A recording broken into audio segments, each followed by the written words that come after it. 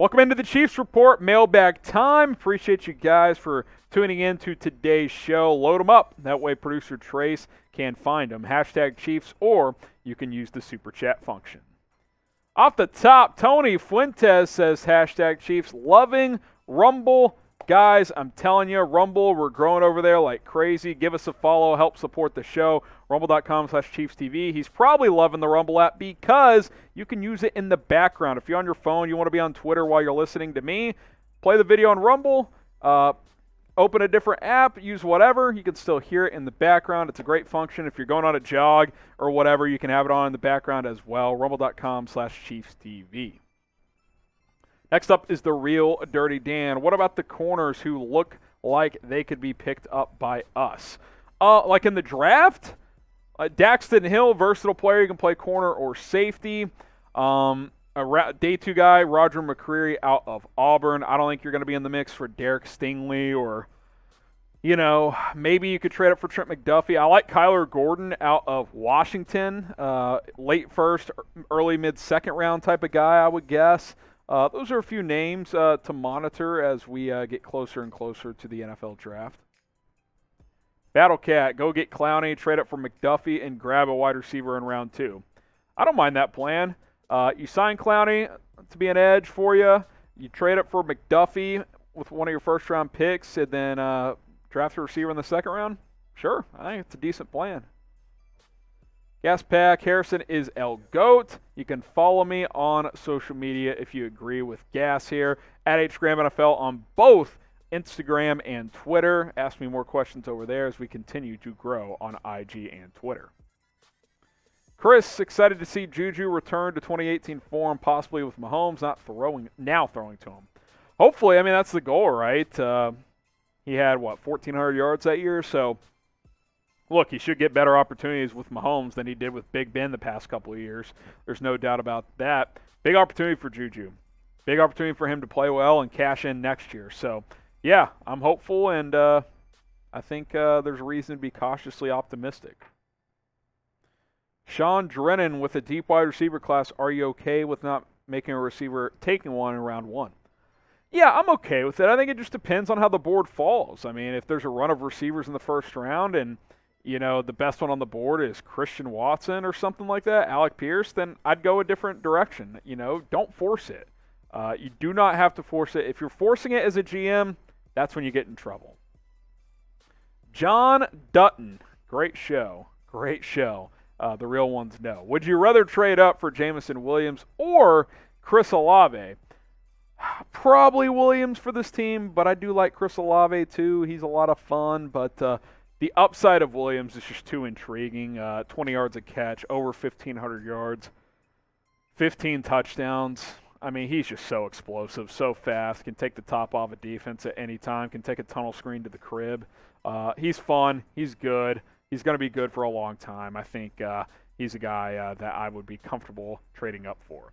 Now, pick a receiver. Who would you rather have? Former teammates, by the way. Williams transferred from Ohio State to Alabama. Type JW for Jameson Williams, or you can type CO for Chris Olave. RevDev Bo, are the Chiefs really making a run at Deebo Samuel? There hasn't been hardcore reporting of that, but there's been chatter that maybe Deebo could get traded. And if that's the case, then the Chiefs wouldn't be doing their job if they weren't at least interested. I'd give it a small chance, but greater than 0 chance. Dale Webb Jr. trade for Mike Williams. He just signed a new contract, and the Chargers are not trading him to the Chiefs. I can promise you that. So I like the player, but they paid him 3 years and $60 million.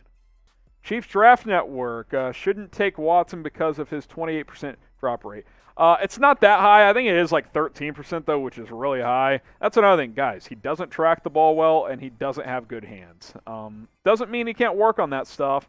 But first round, guys, there's good players. We can't just get obsessed with the physical attributes. Blake Morthland, chances for Keenan Allen since he's getting old. They're not going to trade him to the Chiefs. Same division. Not saying it never happens, but I don't think the Chargers are trading him. He is good, though. Great route runner. Good release off the line of scrimmage, but he's not like that. What was he, 30 or so? He's got some good years left, and the Chargers are trying to win now. Trading Keenan Allen does not help you do that, so I don't think that's going to happen. Follow us on Rumble. We mentioned it earlier, why you should, because you can listen with the app on in the background. Like YouTube, if you swipe out of the app, it just turns off. With Rumble, though, it can be on in the background. You can open other apps, so that's cool. Daily Chiefs videos, news, rumors, live shows like this, plus uncensored content. Who wants to see me uncensored? Well, you can on Rumble. Rumble.com/ChiefsTV. Give us a follow over there. All right.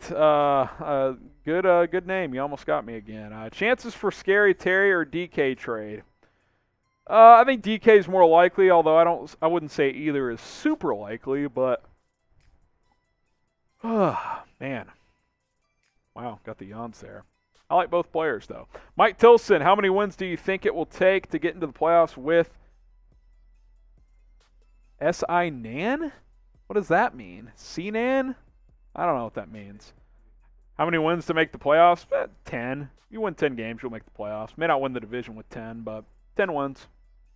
Rev Deebo, if I'm the Chiefs, I'm double-dipping at wideout and edge in the first 2 rounds. I like Sam Williams and George Karlaftis. Yeah, Williams is a good prospect. Now, he's got some maturity and off-field, red flags out of Ole Miss, but it sounds like he matured some this year, so that's promising. Karlaftis out of Purdue, he's a good player. So, yeah, I mean, you could do that. Now, I think you need a corner in there somewhere, but maybe you sign Gilmore, then you double-dip at those 2 positions in the draft. You could do that. Who is your favorite player in this year's draft? I love Treylon Burks. If he's there at 29, I would take him if I was the Chiefs. Let us know, though, your favorite player in this year's draft and maybe someone you'd like to see the Chiefs take. Tony Fuentes, will we find our Hill replacement? Well, as I've said time and time again, not one single guy will replace Tyreek Hill, but you could get Jameson Williams. You could draft another receiver. You could go sign another receiver. By committee, he could get replaced, but one single guy will not replace him. Nick Yates, what would you think if we traded both first for Nick Visa, then re-signed Ingram? Nick Bosa? I think that's what you mean. I don't think he's getting traded anytime soon from San Francisco, but Nick Bosa trade would be lit. Re-sign Melvin Ingram? Sure, that. I would trade 29 and 30 for Bosa and then re-sign Ingram. Absolutely. I don't think San Francisco's doing it, though. Jordan Ramsey, how do you feel about the Chiefs' schedule? We don't have the week-by-week schedule, but the opponents we do. First-place schedule, so it's always going to be tricky, but it's been tricky the last several years. And this team still wins the division, so, hey, I'll say this. The 6 divisional games, they'll be challenging. Sean Drennan, how far do we need to make it this season to trust in Veach still? I mean, that's all relative, right? Like, if the Chiefs have a down year this year and lose in the divisional round or something like that, are we all of a sudden going to be out on Veach? I don't think so. I think it would increase the pressure for the next season, but if this team makes the playoffs, wins the division again, and, falls short in the playoffs, I don't think that's like, oh, this GM sucks, but, yeah, I mean, look, all eyes are on Brett Veach now after the Tyreek Hill trade. There's no doubt about that. Trey Young, you got a playing game to gear up for. Is it possible to trade a second-round pick for Josh Allen, the edge, a.k.a. the better Josh Allen?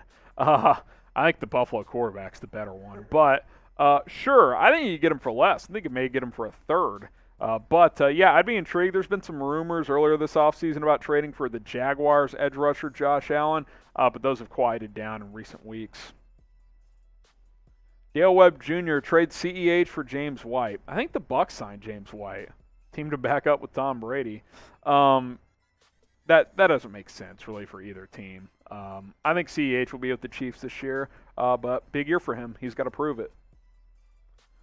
Couple more here. Tay, bro, we need defense ASAP. Jordan Davis would be a different type of ball game.